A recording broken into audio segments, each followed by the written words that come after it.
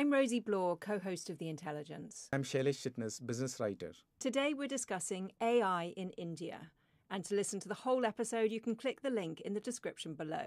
So, Shailesh, tell me, we're talking about AI growth in India. How fast is it growing? So AI is really booming in India. In fact, the country is now the second largest market for ChatGPT by number of users and soon could be the first. And potentially what happens in India could actually impact a lot of other countries in terms of how AI gets used. So it's quite interesting.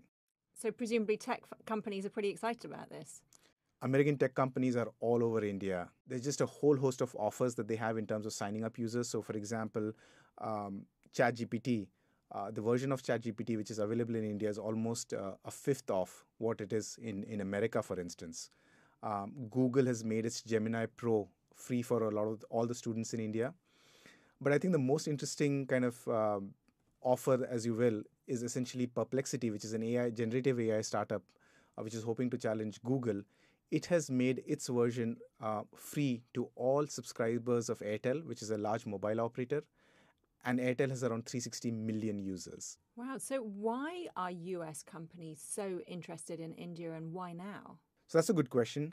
I think if you talk to the companies, their perspective is India is a really big market in terms of usage. And some of the concerns that you see in, for example, other countries in the West, those concerns are not felt as deeply around privacy or the downsides of AI. People are embracing AI in a lot more kind of open ways and trying out different things. So that's number one.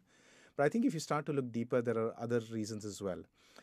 First and foremost, I think is being in India, it gives them access to a really large user base and to be able to actually run these products at scale. And I think that is really, really important and very interesting to them. The second thing is the way AI is getting used is also very different from America, for example. So one of the things that a lot of these companies will tell you is they've been surprised at how quickly voice-based interactions have taken off in India as opposed to in America. So that's, again, interesting. And the third thing, which I don't think a lot of them will tell you, but I think is really real, is data itself. So obviously with AI, a lot of it depends on data. The more data you have, the better your models get, the more you can tune it, and so on and so forth. So it's quite a virtuous cycle. And with so many users actually using data, you're generating a lot of real-world data, which you can't really get from other places because essentially public data has been mined. And that, I think, is a really big draw as well. But if they're offering their services free or very cheap, isn't it hard for them to make money? I think this gets back to kind of questions around, is Silicon Valley using its old blitzscaling playbook here? And yes, I mean, there are certain ways where this particular wave is different from the past. So for example, in the previous waves of cloud computing, the essential cost of adding a new user was marginally zero. It was kind of the same platform. That's not the case with AI so far. Inferencing costs are real. Every time you ask a question and it generates a response, it is burning up real power, it is using real energy. And so the costs are real.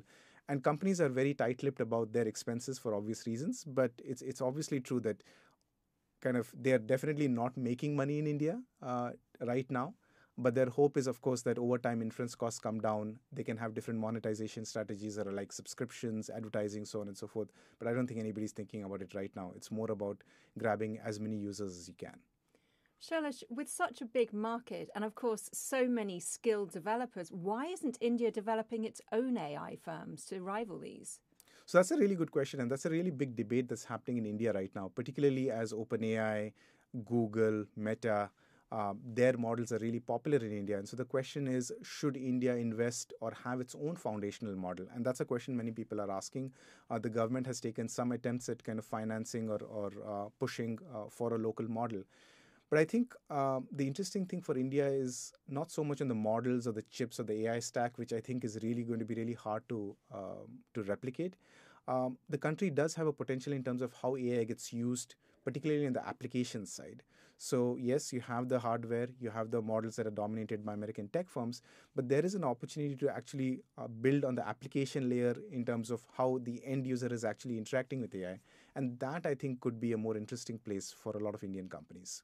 So obviously you spend a lot of time thinking about AI. What would your prediction be about how US investment in India shakes out? So I think it's definitely here to stay. It's not a flash in the pan. The companies are really serious about their investments. It's not just these offers. They're actually building physical data centers. Microsoft, Google, Meta, they're building physical data centers in India. So they are really serious about their investment here, and I think it's here to stay. And I think the good thing is the ecosystem is fairly open in the sense that big tech companies as well as local startups kind of play in the same space. So I think it's really going to be interesting to watch over the next 4 years how that evolves, particularly as the action shifts more towards use of AI rather than just the models themselves. Shailesh, thank you so much for talking to me. Thank you for having me.